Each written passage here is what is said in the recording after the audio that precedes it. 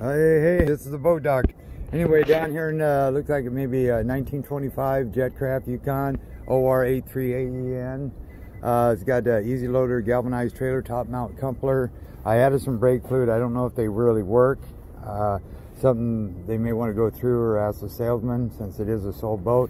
Flat, and I doubt if they do, because that's probably that noise I'm hearing, because this is a flat 4.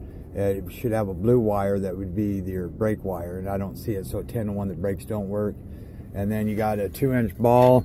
I had this in here, but it fell out, so that's why he's got that clip that goes up in there. I think I put that one in my pocket. Yeah, right here.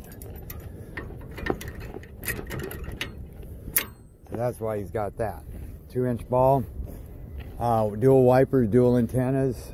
He's got some paint chips. Got a pretty good gouge in the back. Up through the back, must have hit the corner of the dock.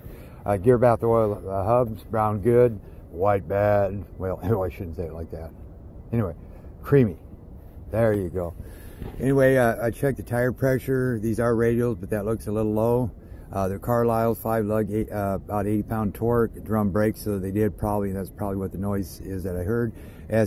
ST215-75R14s. Looks like it has a slope cover to it too. Scuff marks here. A little bit of blistering, that's normal. Using my bumpers. I'm going to run a engine tuner through this main, and then I'm going to see where this line goes, because I see he has another.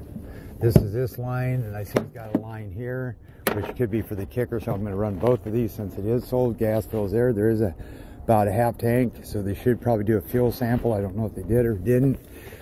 Drain plug in the back, screw in. That's a bigger style drain, so I'll hang on to that one. That ain't your normal, like one inch. And he's got a pro kicker, power tilt, remote up front. Then he's got this Merc. It's I think it's a 14 by 19. If I'm right, let me see here. 14 by 21 actually. A little ladder in the back. It's got hydraulic steer. And that looks like it is a Baystar. And this is a 150, so that should have plenty of power. It's a 2025 Discovery, 2012. Gear oil hubs, brown good. This side's not so bad. Crab marks up the side, a few little gouges here. Got a Bear West tower on it, some shelves. This was kind of custom ordered.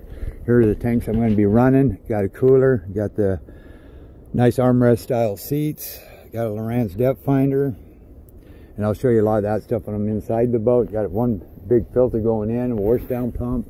So I'll go through that once I get on the water, but I got to run her hard for the first 6 gallons. So boat doctor out.